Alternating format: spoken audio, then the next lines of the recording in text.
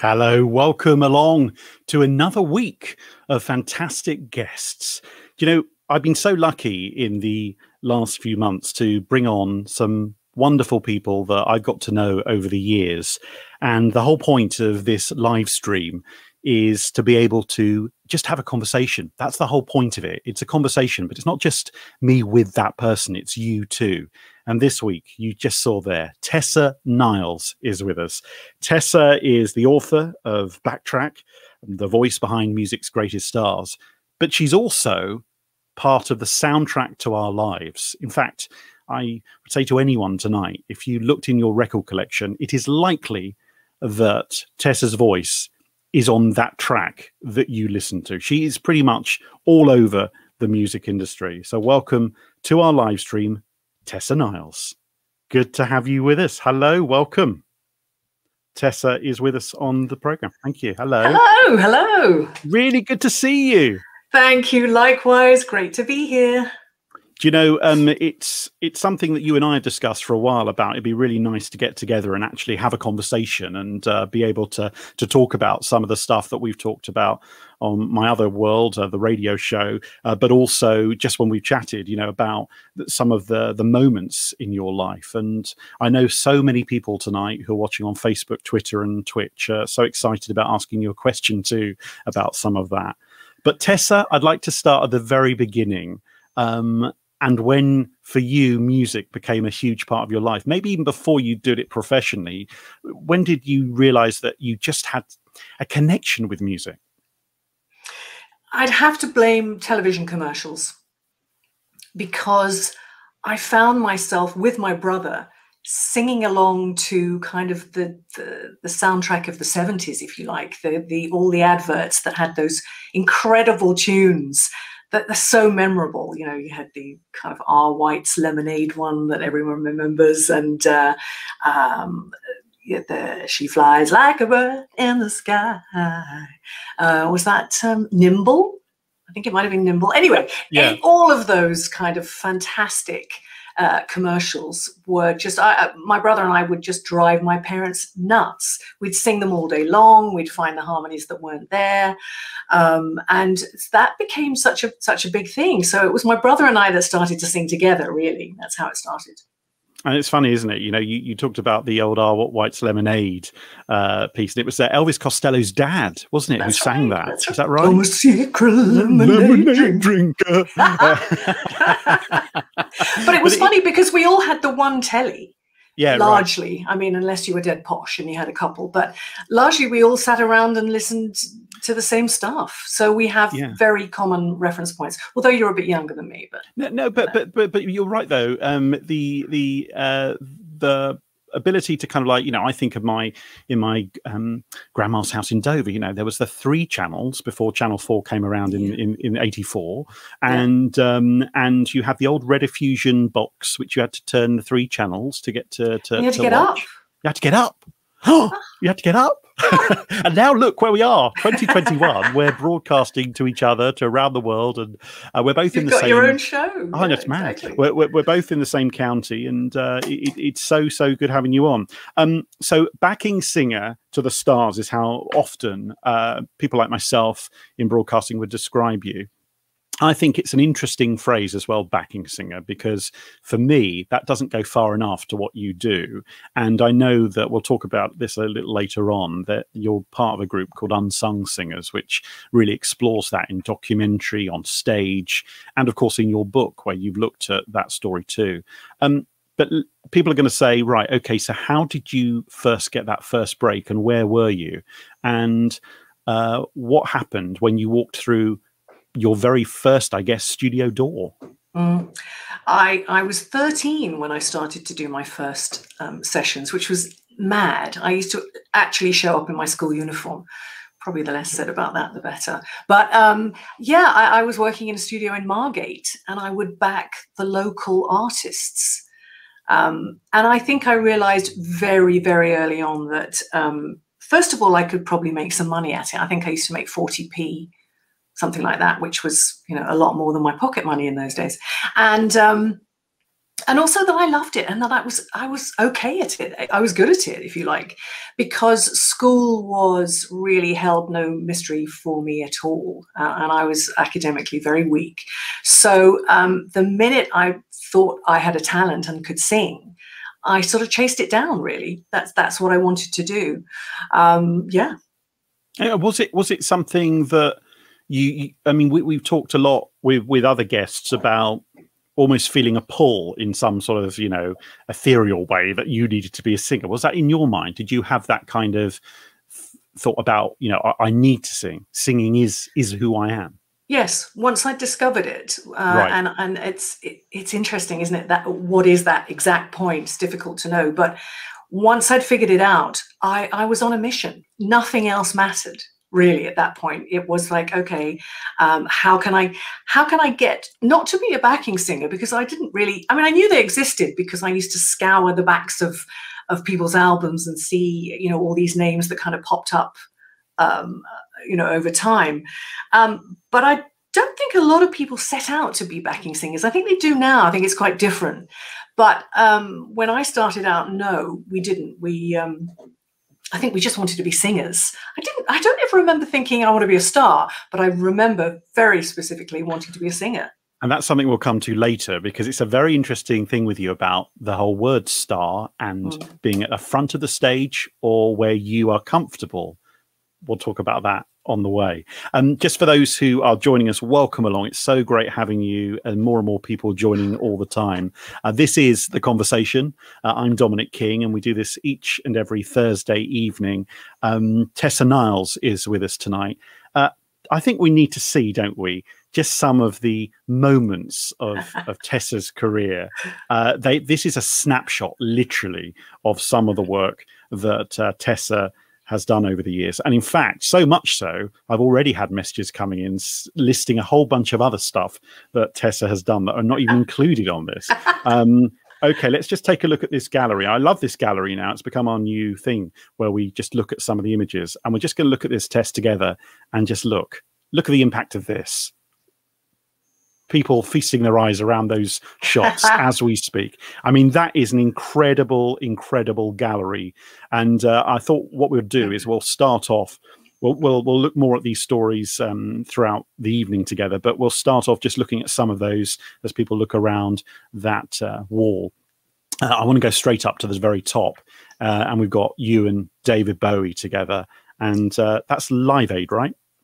That's Live Aid. Yeah, that was a moment. A third of humanity watched Live Aid, which still blows my mind every time I think about that. Yeah, that was the most fortunate situation. Got a call pretty much out of the blue saying, did I want to work on a gig that was a charitable gig? And I said, yeah, it sounds great. It was quite kind of cloak and dagger. Nobody really sort of told me what it was. And they didn't tell me who I was working for until a couple of days later. And I showed up at rehearsals and it was Mr. Bowie. I mean, I love those two shots because, you know, you're right, both captured there in the moment, and the one at the top and then the one slightly down below, they both have this just incredible sense. Your face says it all. Are you, just out of interest, are you completely in professional mode there, or are you experiencing the moment? Do you realize what's happening?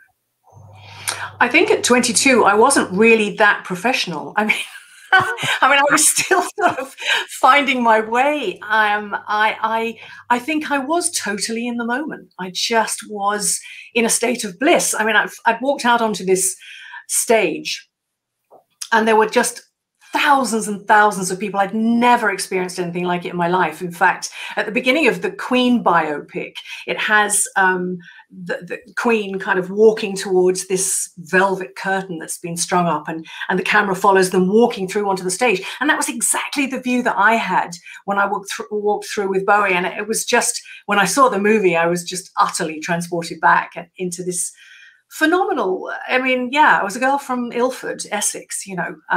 What did I know about Wembley Stadium? And there I was. We'll come back to that story later. The one on the right for everyone is you in the studio. Can you tell us who's there? I can see Robbie Williams clearly. Yeah, that's Robbie Williams, and that's a duvet over the back of, obviously for some cladding there. I thought it was. Is that because they were very late nights? Could have been, actually. Knowing Robbie, it might have been. Yeah, guest appearance from Duvet. And the lady to my right is Katie Kissoon, who is an absolute legend. There may be people watching tonight who remember Mac and Katie Kissoon. And Mac was her brother, and of course they had Sugar Candy Kisses. And yeah, that was us recording Rock DJ. So that was the first time I'd met Robbie. And the recording of Rock DJ, which was no fun at all. Was it not? No, of course it was. It was amazing, wasn't it? It was amazing. And that, you know, I just absolutely fell in love with Robbie that day. I know you say that as in an irony, because it was a lot of fun. I know you've told me many stories. And what I really love is the fact that whenever that is played, particularly by radio presenters like me, you know, I play that song and I must bore family and friends rigid whenever it comes on a jukebox or in a car. It's like, of course, that's Tessa Niles on the vocals there. With do you do the? DJ. Oh, of course. The dance, you know. Look. We got. Well, let's just leave that gallery for a second there. It's a wonderful gallery. We've got some great pictures there, but let me bring you back in because. What was the move that you did for Rock DJ? Movies. I don't want to rock DJ. Yeah, a classic Beautiful. 70s. Love it. I love it. It's so good. So good. Music then over the years with different bands, different people that you worked with. It's a real range. I mean, we listed some on the stream there about some of the people that you've worked with, but if you go back to the David Bowie, Eric Clapton, huge part of Clapton band, part of the experience. What's it been like over the years working with him? Just extraordinary. I mean, I think I was with Eric for about 12 years on and off, and so that. You know, it binds you and bonds you to the experience, and also to the phenomenal musicians that I was working with as well. I had the privilege of working with in that particular band, and we went through some difficult times too. We went through the death of Clapton's son, which was beyond tragic, and also the helicopter crash that that ended up killing Stevie Ray Vaughan, which was, again, a real tragedy. So, the music and those experiences really bound us together. And working for Clapton was just amazing. I mean, he's a legend. It feels to me, though, that when you work with these different artists, you become part of that family. I know people talk a lot about that, and almost sometimes it's felt that it's that can't be really the case. But you spend so much time with them, because I don't think everyone realizes how much time is spent not being on a stage, not being there. You're on the bus, you're on the plane, you're in that environment backstage waiting for sometimes hours. That takes its toll, I guess, but at the same time, it also creates a camaraderie, an ability to connect with people. It does, absolutely, and so much so that you can feel bereft when you're not with those people and not working with them anymore, because they become such a tight knit family and very much part of your daily life. So it's sometimes tough not to work with them. We experienced so much together, and particularly with the Clapton band as well.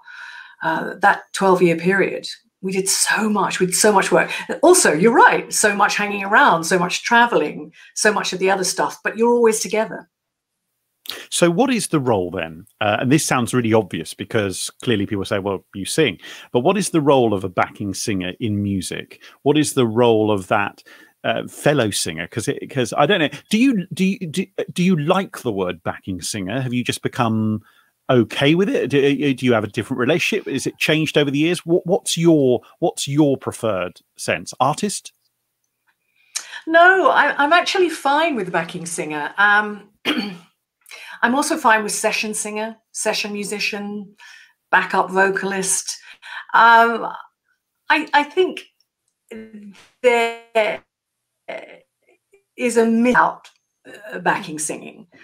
Some people don't know quite why you're there. They're not entirely sure whether you're there for just the glamour aspect, or whether you're there, to provide the musical accompaniment. I think it's a little bit unknown. Certainly on record, it's very easy to describe, because you're boosting the artist or the band. You're boosting the song. You're creating that sort of glorious moment where the chorus kicks in, and boom, the singers are behind it and just sending it into hyperspace. Hopefully.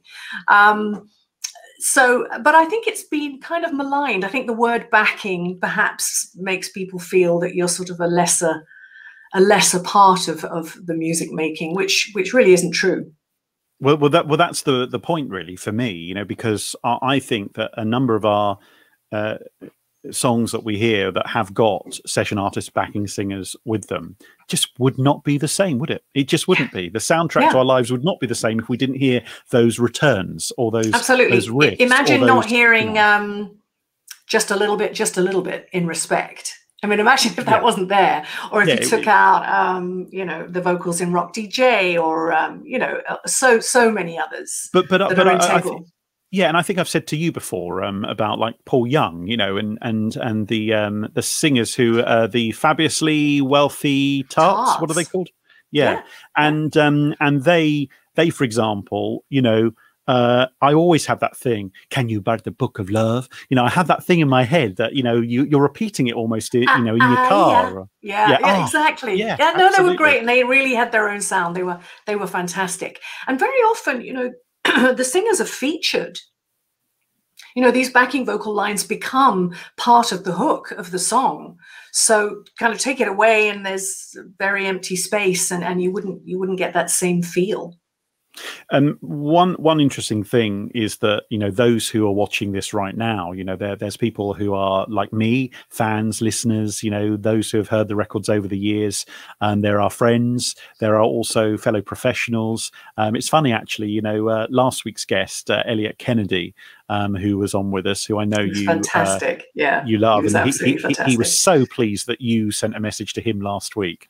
Well, I can tell you that Elliot is being my second producer on this show tonight. He's sending me so many messages right now that I'm not even going to wait Thanks, for the. I'm not even going to wait for the questions halfway through, because there's such great sort of points he makes. I'm just going to bring up Elliot's thoughts here, because now anyone who didn't watch last week, Elliot Kennedy is a songwriter, he's a producer, he's produced some of the biggest music in our country. He's worked with so many different people over the years, Bryan Adams, Celine Dion, you name it, he's done it. And of course is co-writer and producer with Gary Barlow too. But Elliot has got some immediate points in which I think actually just touches on what you just said. So Elliot, just bring this in. I always thought Tessa, more so than any other session singer, really brought a lot to records. He goes on to say she had a real punch to her tone that made a chorus just pop. That is a really interesting point there. That's a lovely thing to say. That's great. I mean, that means I've done my job. And thank you very much, Elliot. That's very gracious of you to say. Yeah, I again, sort of going back to the whole backing singer aspect, I was so comfortable and still am so comfortable in the supporting role. I think, again, there's a bit of a misconception about the fact, oh, shame, she clearly didn't make it as a solo singer. That's why she's a backing singer. I think, strangely, some people do feel that. Really? Yeah, that, always the bridesmaid, never the bride, kind of didn't make it. Couldn't be further from the truth in my case. Because that's not actually what you ever wanted, was it? Even going back, some of those that you perform with, The Police, for example, that's a place to talk about, because you went through. That was baptism by fire. The Police, not The Police. We're not talking about but just talking about the experience with Sting and going into the studio and meeting actually the band for the first time. What was that like? Scary as all hell, really. How old were you? I was 21. Yeah. And really just kind of fell into it. It was interesting because Elliot was talking about, that there was no real rule book for him. He just kind of, by process, fell into many of the things, and obviously did incredibly well once he was there and had the opportunity. But there was no internet when I started out. There was no way of Googling how to be a session singer. So I didn't really know what I was doing, put one foot in front of the other. And then I got this call to go down and meet, again, very cryptic, didn't know who I was meeting. And I went down to a North London recording actually a rehearsal room, and opened this giant steel door, and inside was Sting and Stuart Copeland and Andy Summers. And then I had to speak to them. It was like I was so unprepared. There was no one there to greet me or introduce me. And so I stood like a lemon and just kind of took a deep breath and said, "Hello, my name's Tessa Niles. I'd like to join your band." No, that I knew they were going on tour. So So was that synchronicity? It was. So it was in many ways synchronicity, yes. Yeah. Okay. So that became obviously such a huge tour, but it also became a seminal tour. And there are certain, I guess, moments in any band's career that really stand out, and they don't know that obviously at the point that they go into it. It could be just I wonder how we'll do here. But was there a feeling amongst you all about what was about to happen? I think there was, in that they were riding so high at the time. I mean, Every Breath You Take was at #1. So I think we all knew that it was going to be a massive tour. I had no idea what touring was about. As I say, it was baptism by fire for me. The week before I started rehearsals with them, I was singing in a pub to 120 people. And I thought that was great. I just thought that was brilliant that I had got that far in such a short time, to be singing with this wonderful band that I was with at the time called Morrissey Mullen. And so a week later to be, pretty much on the brink of working in 40,000 seater stadiums was mind blowing. Yeah, and that I don't think I can quite get my head around what that must be like, having that many people in front of you. And the same, obviously, with any concert or arena tour. What do you do as an individual to cope with that? To cope with that feeling? Is it adrenaline that is pushing you through? Because there's one thing being in a recording studio and being, you know, even if it's a famous place like Abbey Road or wherever you record, but there's quite another thing to be physically on a stage with lights coming down, the feeling backstage, all those people, all the expectation, and the live. Yes. Live. Yeah, absolutely. There's all of that, and you're quite right. But in a way, I always say you don't know what you don't know. So I had no experience of this at all. And so it was all incredibly new. And it was like being part of a wave. I was just caught up in this wave and just went with it. Whatever it was, I just went with it. But you're right, looking back at it now, that adrenaline that gets you through the noise, the sheer noise of walking out onto a stage with that many people in front of you. Of course, they weren't there to see me. And it kind of helped that we were wearing shrouds. Which was very interesting. The outfits that were made for us, we'd been told we'd been told before we started rehearsals that I think it was the director or the costume maker at the National Theatre was making us some Little Black numbers, and boy, were they were literally shrouds. Clearly, you know, that the boys didn't want us to be seen particularly, but we got that. But eventually we ditched the shrouds and we got some nice little numbers that we wore.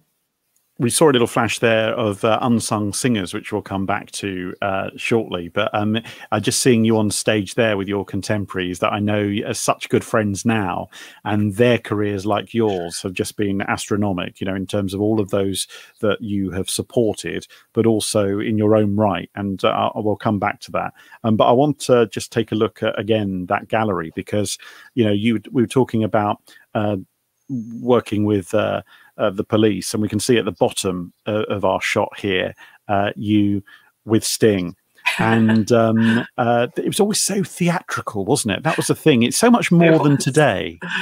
Yeah, no, it was that was the old Wembley Stadium too, so that was backstage, I think probably the last night of the tour or something like that, judging by what Sting's wearing and what we're wearing. That's a lady called Dolette MacDonald, who's next to me.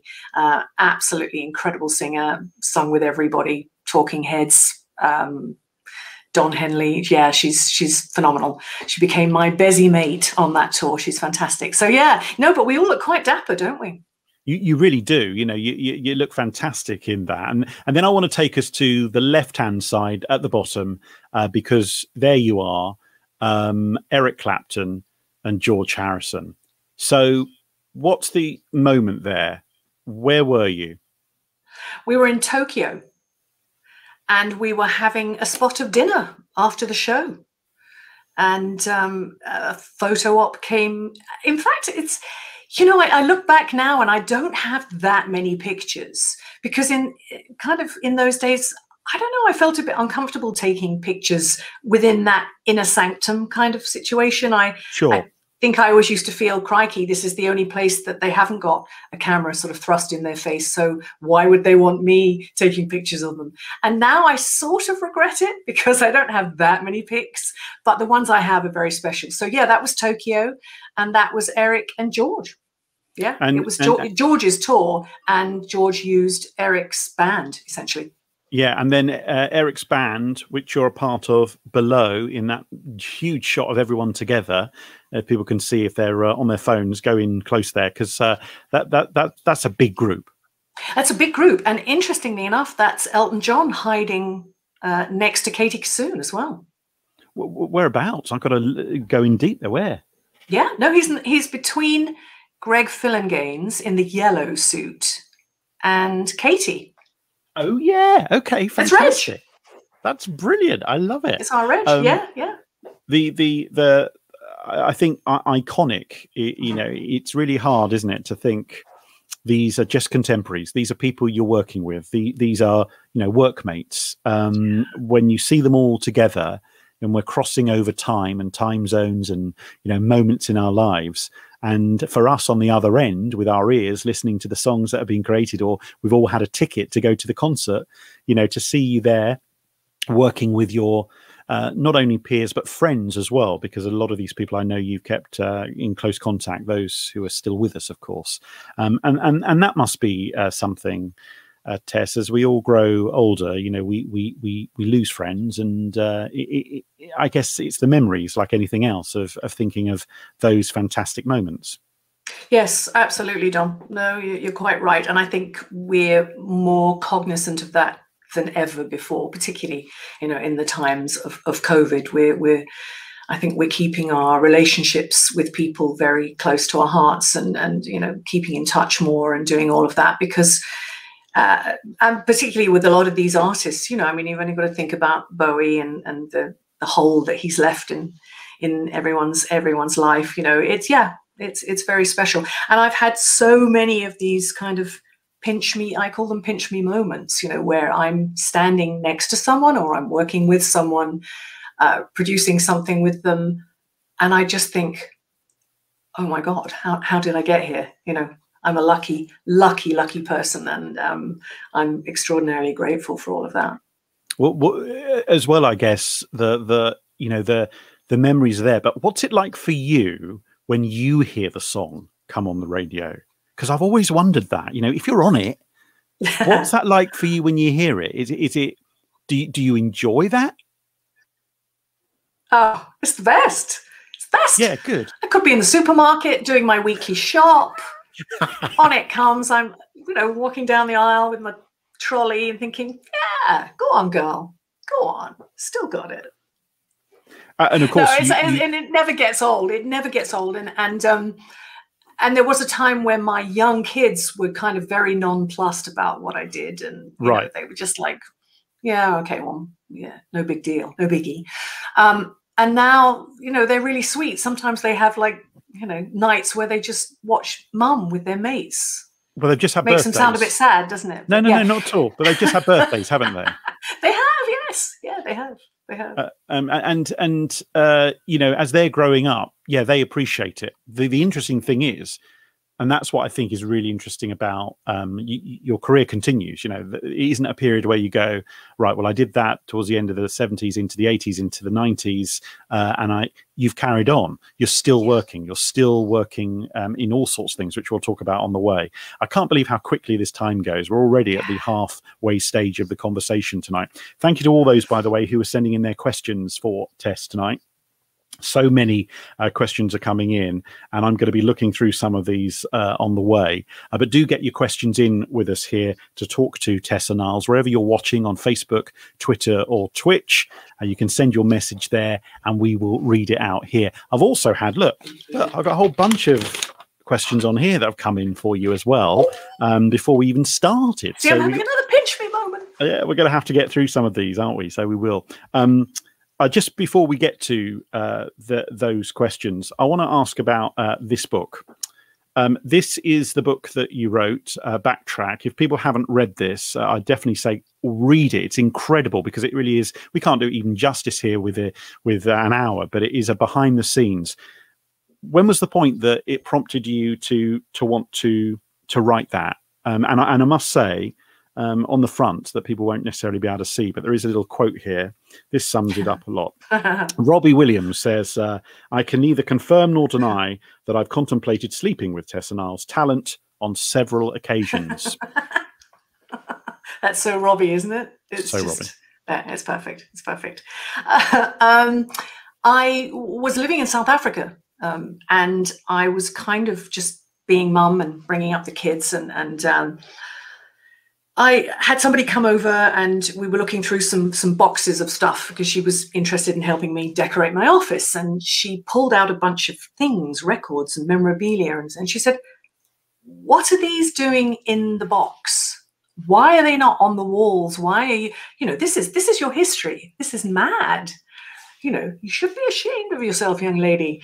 And I really thought about what she said, and I took them out, and I put them all over the walls and stuff. And it prompted me to think, you know what, I really do need to write some of this stuff down, purely really for my kids and my family and whoever comes in the generations to come, to just say, you know, just to put it down before I forget it all, frankly, not thinking at all that it would be published and would be read by many people. So yeah, who knows, you know, everyone's got a book in them, that's for sure. It's just whether or not you actually sit down and write it. But it was so well received by the industry because it also shone a light on a forgotten group of people. And that group of people go back to effectively the foundations of music and how people came together. You opened our conversation by talking about the kind of the R. White's Lemonade jingle almost, you know, that resonated with us. And we can go to America and hear those singers. We can think of like the Andrews Sisters. We can think of all those who created a sound that brings us up to why do we need to have harmonies? Why do we need to have those who are complementing that person who's at the front of the stage? It's because it's the overall mix. You're a musical instrument in the same way as those on stage with the drums or the guitar or the bass. You know, it is part of that, and with it all, it works, doesn't it? But you shone a light on a group of people who totally have, in a way, have kind of, unless we actually talk about them, they get erased from history. It's almost like the side bit, and I think that's what's really interesting is that you brought those people to life. Thank you. Yeah, I think, as I say, you know, people didn't really understand the role of the backing singers, or, you know, in the past. And so I watched a movie that maybe a lot of people have watched called 20 Feet from Stardom. Yeah, amazing. Which was made in the States. And it really it was the first time I had ever seen backing singers kind of, you know, have that kind of platform. And I was stunned. Absolutely stunned. I was amazed to see it and so proud and pleased to see that. But I was also a little dismayed because it was just Americans. And I thought, well, there are tons of British singers too who've made extraordinary contributions to British music. So I got together with a lady called Gina Foster, who is a session singer of note and a great friend. And we decided to write a review which basically comprises of 4 session singers telling our stories, telling the stories about the people we've worked with. We sing the music, the songs that we've performed on, and we tell the history of British backing singers throughout the show. And it's full of nostalgia, you know, it's full of all the things that we were talking about. We sing the jingles. Yeah, so it's a fun show. Yeah, this is Unsung Singers, the Brits behind the hits. Awesome. There we are. And there you are all together. So tell us who we've got in that photo at the top and obviously on the stage as well. And just go through that because this is, for me, you see, this is what's interesting. For me, this is the music industry right here. Well, bless you for saying that. Yeah, I mean, between us all, I think we've performed on a good load of songs and hits that we're very proud of. So on the left, we have Gina Foster. If we're looking at the poster, the Brits Behind the Hits, we have Gina Foster, who again, I mentioned is my partner and my co-writer in Unsung Singers. Then in the middle, we have Mike Moran, and we wouldn't be able to do what we do without Mike Moran. He is a musical director of note, keyboard player of note, played on more hits than you can shake a stick at. He's unbelievable. He co-wrote Barcelona with Freddie Mercury. So he's also a songwriter of note and just incredible. He provides the musical accompaniment for us on stage. And he's very funny too, tells great stories. And then we have Mim Gray, who is an absolute divine singer. I mean, anyone that hears Mim just completely falls in love with her. She is phenomenal. She's a songwriter in her own right. She's a phenomenal artist, and she's funny as well and tells great stories in the show. Then we have Keith Morrell, again, you know, legendary singer. I think he was with Cliff Richard for about 30 years, maybe a good 20 something years. So he was part of Cliff's team for a long time and has done so many jingles and sung on so many hits as well. In fact, what is he? He's the Flash guy. I don't know if it's still playing, but the Flash, I didn't realize Dreams up that. the impossible. Yeah, I think that's Yeah, he does that. He's an incredible mimic. Yeah. That's very cool. But the unsung singers is something that has developed over the years. You've done performances, as we can see there, but it's also something that is being picked up in sense of a documentary, a film. That there's a whole bunch of stuff that has immersed out of effectively a bunch of friends getting together. I've been lucky enough to have you perform for me on a radio show that I do here in the UK, and all of you in the same room. I have to be honest, my friend Casey and I, who are presenting on the show, our minds were blown just by the joy in the room, because you have so much fun. Harmony singing is possibly the most fun you can have with your clothes on. Really, it is so.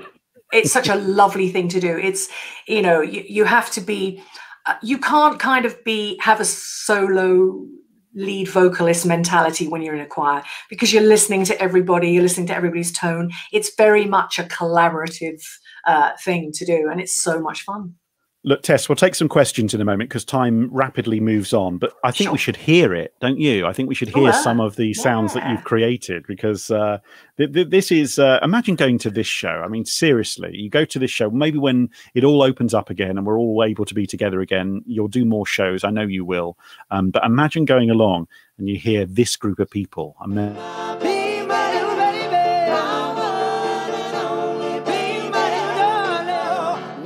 Pussycat, whoa, whoa, whoa. However do you want me? However do you need me? Step inside, love, I want you to. Step inside, love, I want you to stay. Oh, it's joyous hearing that. It really is lovely. I miss it. God, yeah, I was just thinking, like many other musicians, not being on stage, that must be really weird for you right now. Yeah, it is. It's very much kind of in our blood, in our DNA to be together, to perform. Yeah, it's tough. It's very, very hard for musicians right now. Thanks for all the comments, by the way, that have been coming in. So many that we'll get through, and we will start now, because I know people are going, "Oh, please ask my question." So that's fine. But you may have noticed some of them popping up. We wanted to throw in a few just from people who, well, as I said at the beginning, we're starting to say other bands that you've worked with, because we're just doing a little snapshot there. But I mean, it must be just immense. We haven't even talked about Duran Duran. I mean, there must be so many bands and artists that you've worked with. Do you remember them all? No, if I'm honest, I don't remember them all. Sometimes I've been caught out, how was it working with so-and-so? And I just go, yeah, great. Yeah, they were fab. They were really, really good. Yes. Loved that night. Loved it. Absolutely loved them. Love all their work. Yeah. But no, Duran Duran, yeah, very special. I did do 5 albums with them. So that was pretty amazing. Okay, let's take some of these questions then. We're going to kick off straight away. We'll go with Mark, who's in Bletchley in the UK. What's your favourite artist to work with? See, Mark's gone straight in there with one of the most difficult questions for you to answer. Hard. Well done, Mark. What's the answer though? I would say, I think Bowie was just, that moment, that seminal moment in my life that changed everything really for me. So yeah, a real favorite, and also working with him because he was so giving. There are artists that you work for that not particularly interested in what the backing singers do, particularly in a live situation. They just kind of want you to show up, do your thing, and be professional, do that. But I mean, I remember Bowie was kind of very keen on, so what are you wearing? Right. And I wasn't used to that. But of course his aesthetic was exactly, he was all about the visuals. So why wouldn't he ask? So that was lovely. And you felt very kind of involved in the performance. I was talking this week to the blues singer Dana Gillespie, who worked obviously extensively with was best buddies with David when they she knew him before he was, of course, David Bowie. So she had a great relationship with Angie and David, and they lived together. Well, I think she spent more time because she was in Jesus Christ Superstar as Mary Magdalene at the time. But they spent she was the first one to do that. But she spent a lot of time at Beckenham together when they all lived there. And but she talked about that kind of, you know, just sense of him. She heard Space Oddity 30 minutes after he had come up with it, which I think is incredible. You know, those moments must be interesting in the studio, aren't they? If you hear a song for the very first time, you know, when you hear do you get over the years, do you get an instant connection with what you're performing with and go, that's going to be a hit? So Rock DJ, for example, you know, you hear a song and you go, that's going to work. Actually, that's a great one to bring up because, you sort of felt that all the elements were right with that one. It just had such an incredible vibe and felt so good. And Robbie was at the top of his game and it was just wonderful. So, yeah, there was a strong sense of, oh, if this isn't a hit, I'll eat my hat kind of thing. But then so many times I've thought things would be hits and they weren't. So I'm not really a very good measure of what is and what isn't, you know. Yeah, but I mean, I who else? Favorite? I mean, I think George Harrison, just because. I mean, he was a Beatle. What did you sing with him? Well, I toured with him. Right. So it was performing all his songs. Performed live and performed all of those songs. You know, My Sweet Lord. I adore that song so much. I adore it too. Absolutely. So underrated as well. It's a brilliant song and so brilliant to do live. Although remembering all of those kind of Indian words at the end, it was a challenge. Definitely was a challenge. But just working with him, he was such a kind of Peter Pan type character, you know, who's so youthful and so mischievous too. Gosh. What Practical what Joker. Way? Oh, really? Oh, no. Yeah. He was very funny. And he never lost that kind of dry drill Liverpudlian thing, you know. Yeah, it was. I think there was a big anniversary of them performing in New York for the very first time yesterday, and I was watching some of the footage of just the crowds, obviously greeting them in New York. But what was really funny is that Paul and I think John, they said to the gathered US press, they said. And bearing in mind, this is quite a bold thing. You know, they did the whole kind of, you know, oh, we're over here. I'm not going to do the accent. I'll be terrible at it. But they basically said, no, not. But they, because it stays online forever. But they basically said something along the lines of, and of course, all our folk songs were made by us, and that's what you now play. All your folk songs are ours. And you think, God, that's the very first moment. They've just got off the plane and they've already insulted the nation, and yet somehow everyone loves them.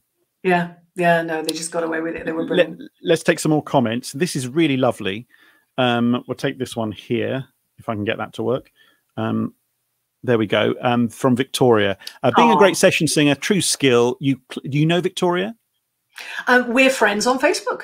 Oh, wonderful. And very underrated. Not many can do it. Blending seamlessly with whoever you're hired to sing with, supporting the lead vocalist to showcase what they do. It's not for the faint of heart, and Tessa's the best. Not for the faint of heart, says Victoria. Is that true? Wow. Victoria, that's incredibly kind of you to say that. Yeah, I think you have to have a different mindset. I think you have to kind of somewhat park your ego kind of at the door because you're working for the main event.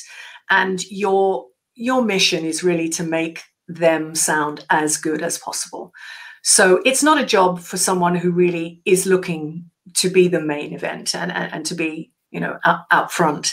But that, yeah, thank you, Victoria. That's very kind of you to say.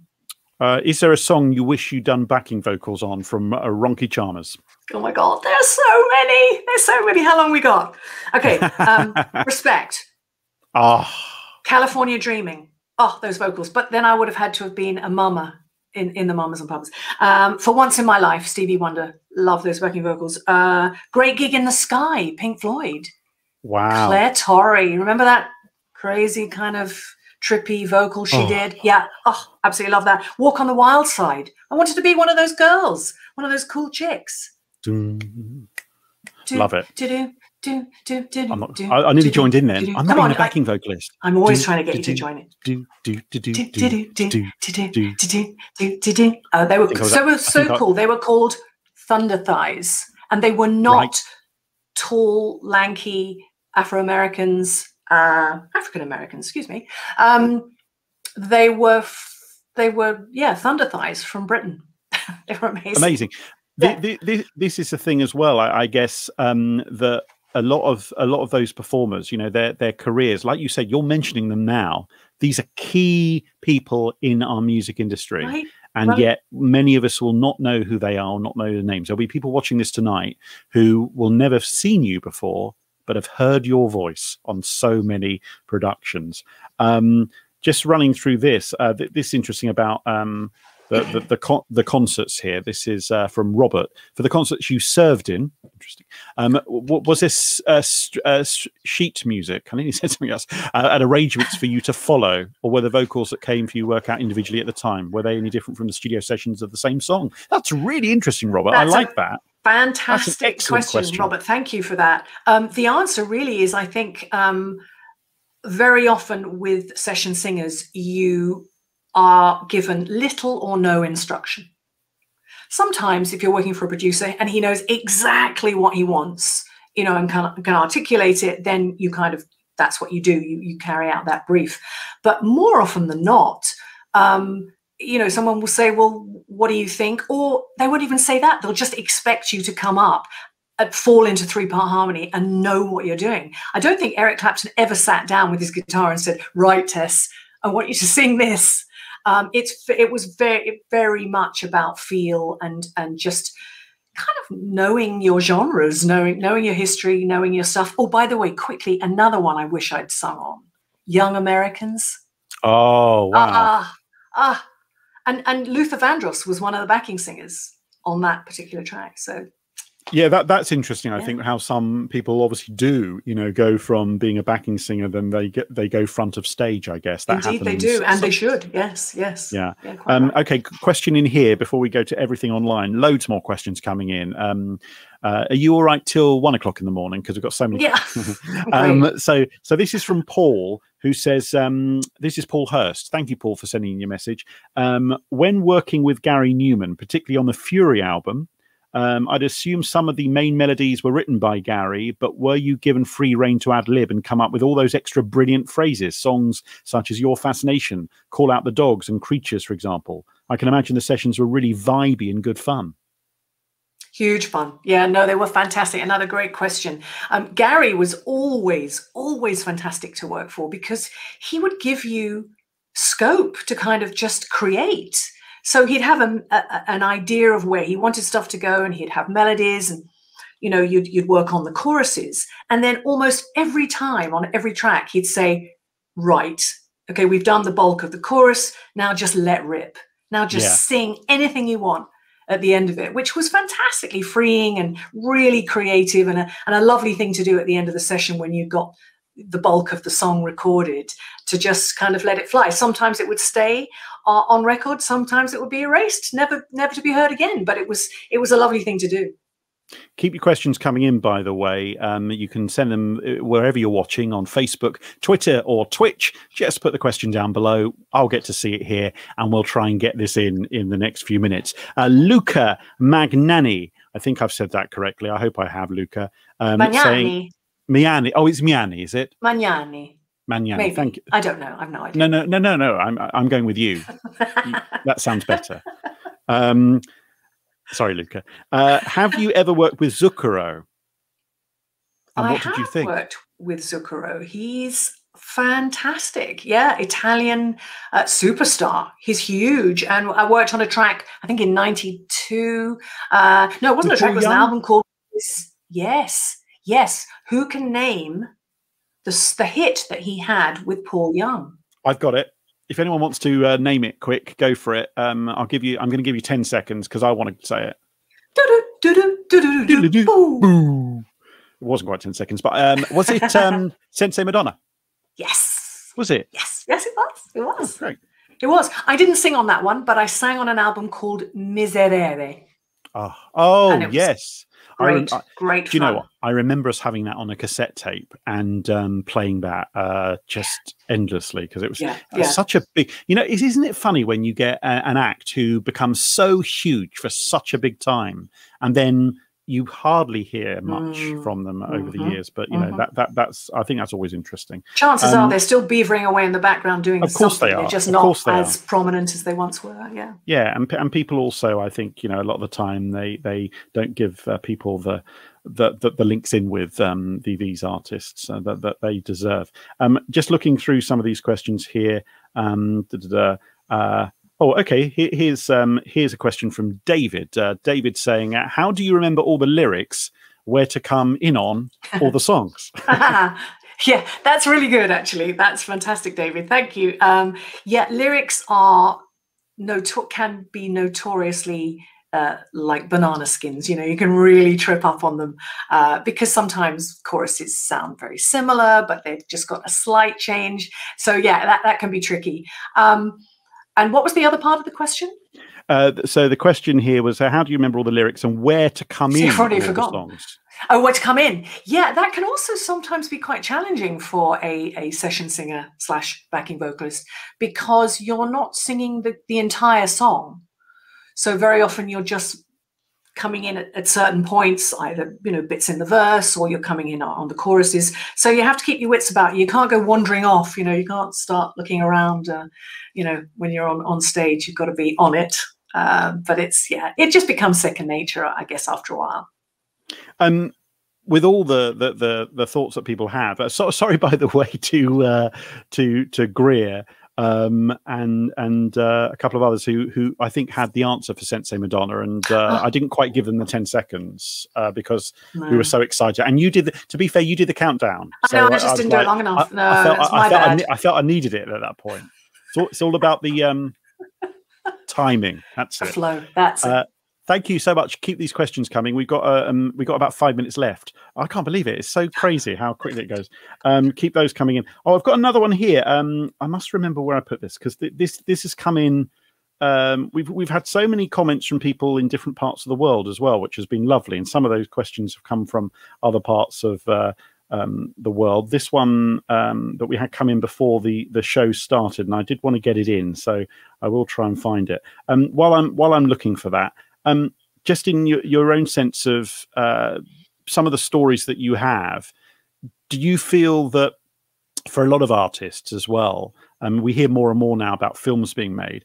I don't know about you. I almost feel like there's so many artists we haven't seen films of, and bands and times. Live Aid, for example, we've seen bits of it from Queen, but we haven't seen the Live Aid movie. I'd love to know what that was like for you all behind the scenes. Someone said earlier, talk about for a Live Aid for an hour, because it's true, isn't it? That moment in itself. So many different people I've spoken to, like Steve Whitey, drummer, with Paul Weller. He said it was just absolutely incredible. It's unbelievable to be standing at the side of the stage, then going on. And then obviously when Queen and Freddie Mercury did what he did, everyone else backstage was like, it's amazing, but how do we follow that? And we did follow it. I think Bowie was the next act. And so we were I just remember sort of backstage in the kind of porter cabins, putting our faces on and getting ready, and just hearing Radio Gaga and hearing the crowd clapping along, and just, okay, this is a bit special, and we're going to have to follow it now. Thankfully, Bowie did a sterling job. Here's the question I was looking for. We bring this up. So this has come in from Steen Jorgensen, who is watching in Denmark. Hey, Steen! Of all the impressive list of artists you've worked with over the years, who of them as private persons impressed you the most? And that's a really good question. And second, were you starstruck by not only meeting a legend, but also having to work with them? Let's start with that first one. What about those people in private that you were really impressed by?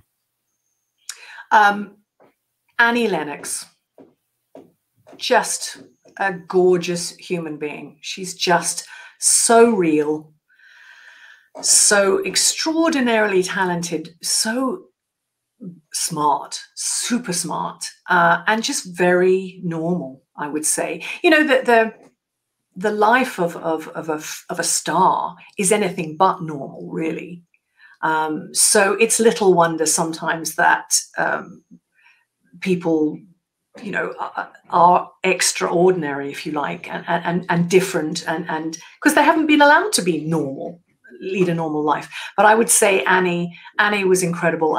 Again, going back to George Harrison, just brilliant, very humble about kind of, he just sort of would jokingly say, I'm just a kid from Liverpool, you know, got lucky. That's a terrible accent. Sorry. See, the funny thing now is, it's all of time. Yeah, all of time. Yeah, all of time. That's embarrassing. But yeah. Second part of the question from Steen was, were you starstruck by not only meeting a legend, also having to work with them? That's an interesting one, isn't it? It is. There's only one time that I have been at a loss for words, and I couldn't even speak to the artist. Who? And that was Stevie Wonder. Right. Okay. Yeah. What a great way to end our conversation. Tell me about Stevie Wonder and Tessa Niles. Yeah, there's not much to tell, unfortunately. The whole thing was that, in fact, he was working with the Eurythmics, and myself and Shirley Lewis, another wonderful singer, and Katie Kissoon were working on this show. I think it was the Brits, actually. Right. And Stevie showed up at rehearsals, and I lost it. Just lost it. I could barely look at him, because I knew there was no way I could actually say to him, you are the reason that I do what I do, that I opened my mouth to sing in the first place. I knew that he's probably had that said to him thousands, hundreds of thousands of times. So I just felt, just don't say anything. Final question in. We'll end with my last guest from last week, I think. This is from Elliot Kennedy, a record producer and songwriter. I was lucky enough to work with Darlene Love and Tata Vega from the 20 Feet from Stardom film. I think a documentary about the best Brit session players and singers would be awesome. I know the answer to this one. Would Tessa be up for that? Elliot, yes! Oh my gosh, the Brits behind the hits. That's it. I'll have my people call your people. And Elliot, come on. You both of you know people. This is it. The deal, it happened here. Tonight, here. Tonight was the night. You heard it first. Elliot, you suggested it. You need to make it happen now. No, honestly, it would be great though, wouldn't it? So your people talk to his people, his people talk to your people. Yeah. It would be your dream, because ultimately, you know, the whole story of your life has been about, you know, not only the career, but also the people. It's been about the people, hasn't it? Working with people. And what has it meant to you? And as you said earlier, Tess, in these very strange times that we're in, what has it meant to you to be part of this industry and the fact you've made so many friends as a result of it? Just feel like I'm the luckiest person in the world. And I know that sounds a bit corny when I hear myself saying it, but it's just, you know, I'm filled with a sense of gratitude that I was able to chase a dream, and it happened. And the people I met along the way, I had so much encouragement from people early on, which is a huge thing, I think, for, you know, chasing your dream. If you have people that say, oh, don't be ridiculous, you're never going to do that, then you might not do it.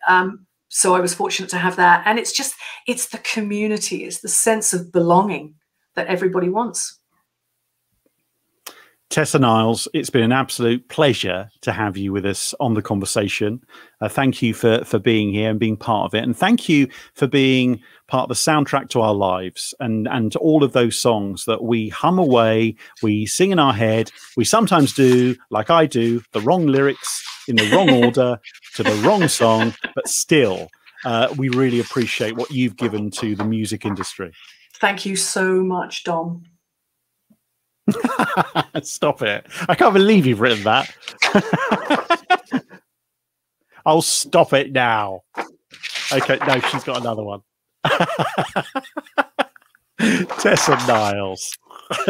Thank you. Thank you for having me, Dom. And thank you everyone who's sent in their comments. It's been an absolute joy. I know that you've all enjoyed it, so thank you so much. And Tessa, really appreciate you being with us. Thank you. Thank you.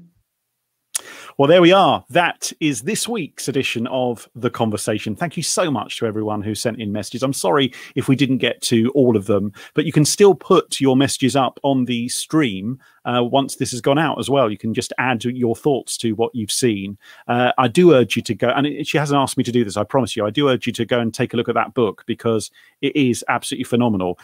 Tessa Niles' story, there we go. Backtrack. It is a wonderful book. I have read it and I love it. And in fact, I've read it a couple of times because I really enjoy the stories, the ins and outs of it all and everything. We will be back with another guest very, very soon. And, you know, if you want to get in touch with us, because I love hearing from people and their responses to what they've been watching. I know tonight we've gone over the midnight hour, but that's fine, isn't it? Because we're all here together on a Friday morning. If you want to drop us a line, please do.